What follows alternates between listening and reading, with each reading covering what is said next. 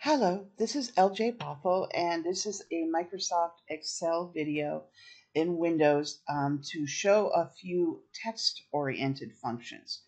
Now, Excel is able to do all sorts of formulas. The most common people think of is your standard calculations of numbers. This plus this equals that, or this string or this range of cells should be added together for a sum, or multiplied against a tax rate, things like that. You can also use references to different cells in a formula in order to look up information. What we're going to do here is look at text. Text can't be calculated in the way that numbers can. You can't add Shane plus Morgan and come up with a new name that, like with that. But you can do things with text in order to clean it up. One of the great things about Excel is its ability for you to take bunches of data in the tabular format and clean it up so that it's easier to analyze. So in this particular case, I'm just going to show you a little bit. I'm not going to do this whole exercise, but it should give you a handle on what you can do. So right now we've got a customer's first name and last name in all capital letters.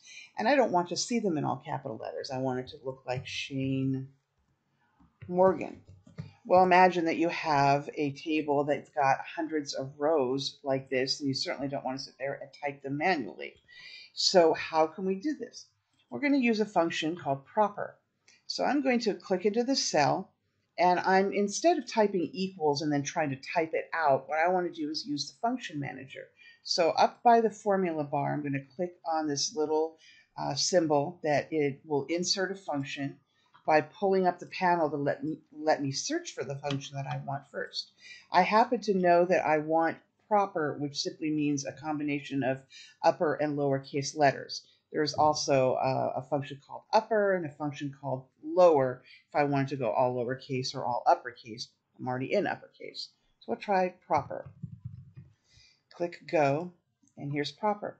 And then I can either double click it or I can just click it once and click OK.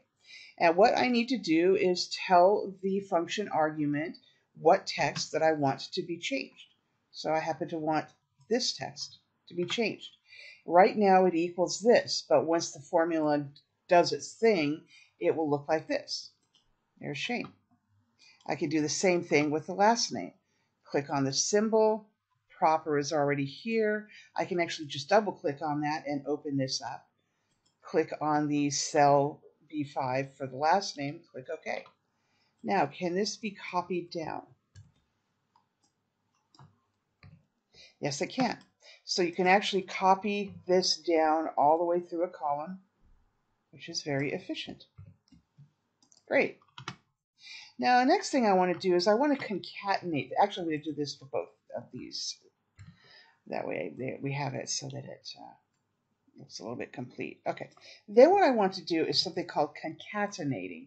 Big long word. I don't know where they came up with it. But the idea is what I want to do is I want this to be Shane Morgan. Spelled properly. So how do I do this? I'm going to use something called concatenate. So I'm going to come up here. Click on the cell, click here. And then I can just type in here to start text and see what happens. Well, the thing is, there happens to be an awful lot of formulas, functions that can be related to text. And most of this means nothing to me.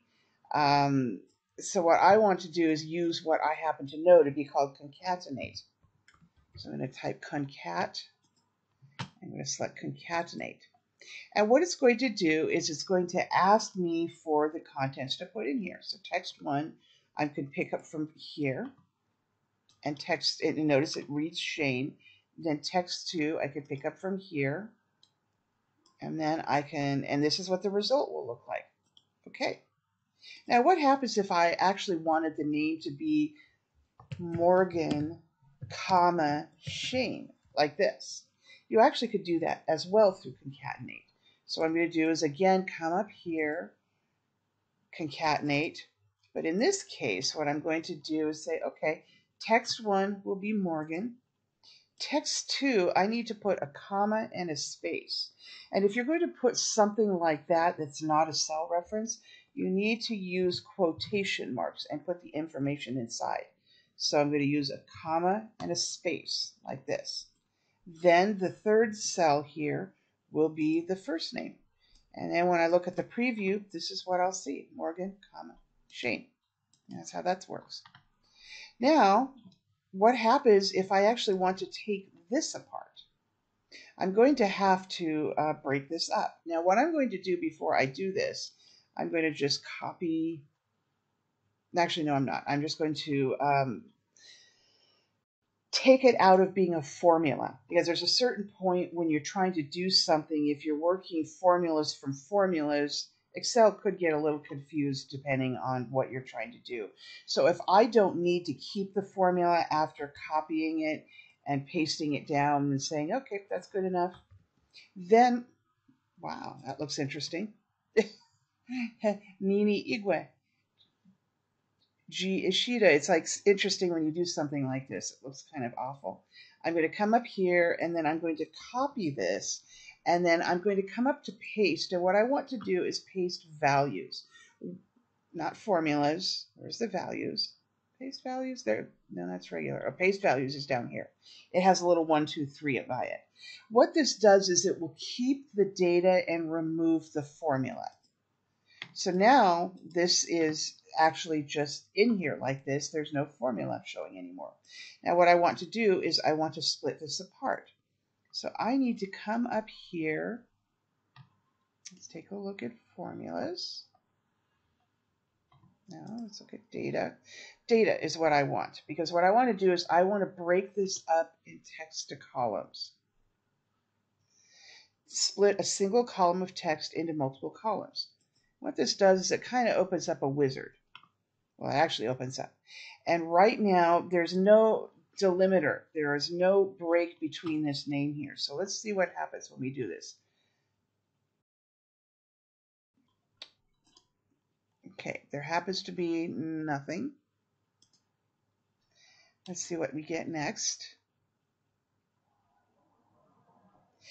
And then destination, we'll try this, see what happens. Oh, and see what it is. I did it over itself, but that didn't do any good.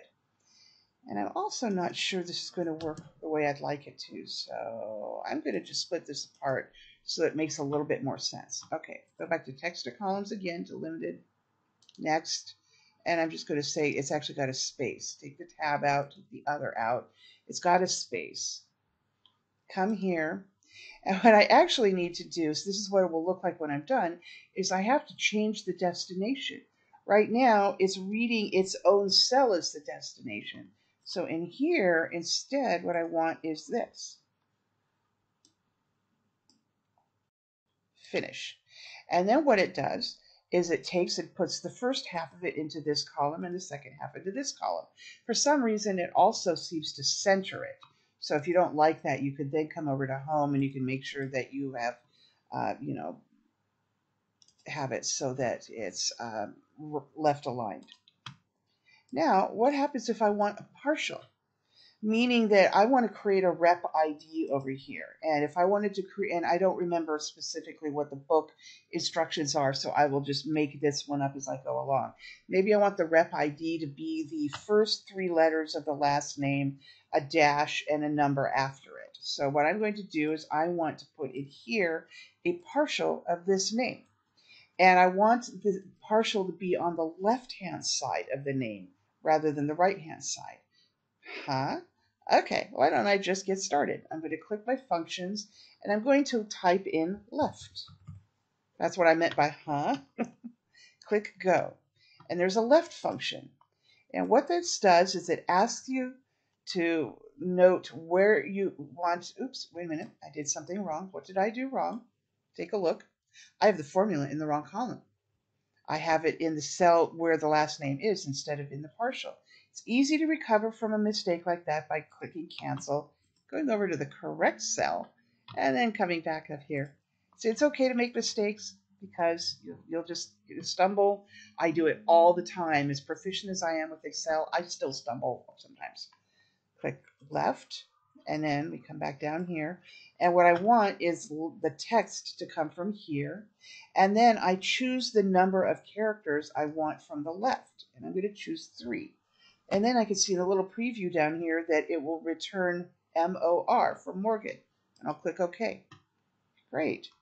Now from here I can concatenate this and a number. So I'm going to come into this cell. I'm going to click into and by the way, the other way you can get to insert functions is simply to go to formulas and insert a function from here. So you can do it either way that you're comfortable with. And then what I want to do is concatenate again. And at this point, I want to concatenate this cell. And then what I want to do is a dash. So I need to do this. And then down here, I'm just going to put a number in. Except that that may or may not work. Okay, it works out just fine here. So I'm going to click OK, and there we go. Now this is not the kind of formula that I could easily, I'm going to go ahead and click these, copy them, and paste them down and see what we get. Okay, this we get the same thing because this, first off, this was actually splitting columns. It doesn't really work the way a formula does. So that didn't work here. But I'm going to come down here and I'm going to just type in IGW, which is what the last name would be, IGW. Why? Because I want to see if I can make a formula from the rep ID. Okay, so I'm going to copy this. And now I get IGW1001. So this was successful and it was not successful. What it means is that it actually picked up this cell for the I6 relative location, but the number itself doesn't change. So we'd have to do something a little bit different in order to get the numbers to change. But that would actually most likely be adding a column and adding numbers and all of that, or whatever the steps are I state in the book, because I clearly have steps there. But this is just a quick show you how you could do a concatenate with a cell and then some extra data. And then you'll do that kind of step over here to create an email address. So anyway, I hope this gives you enough of a starting point on how you could do each of these kind of formulas to be helpful.